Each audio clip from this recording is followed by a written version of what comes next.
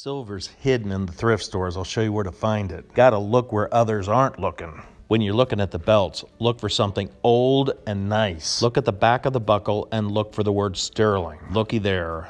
There is a sterling silver belt buckle. Probably pretty close to an ounce of silver here. Silver's going for about 25 bucks an ounce right now. The thrift store's asking about $6 for the belt. We'll go around the store and I'll show you where to look and where you don't have to look. Thrift store workers aren't really looking at belt buckles. They're typically looking for silver in other areas. When you're looking at special dishes like this, you'll almost never find silver here. It's almost always silver plate. The store workers look here very carefully, so you gotta look where they're not looking.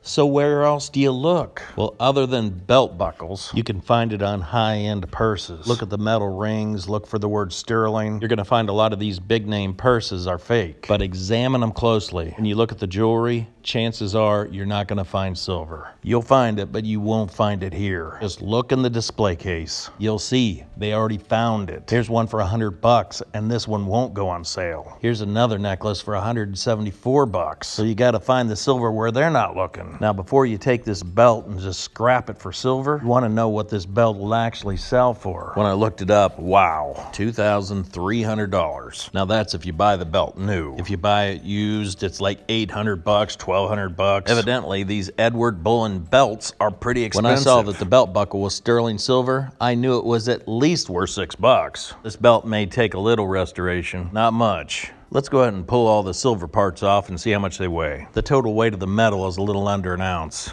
Subtract out 7.5% of the weight, plus the $6 I spent.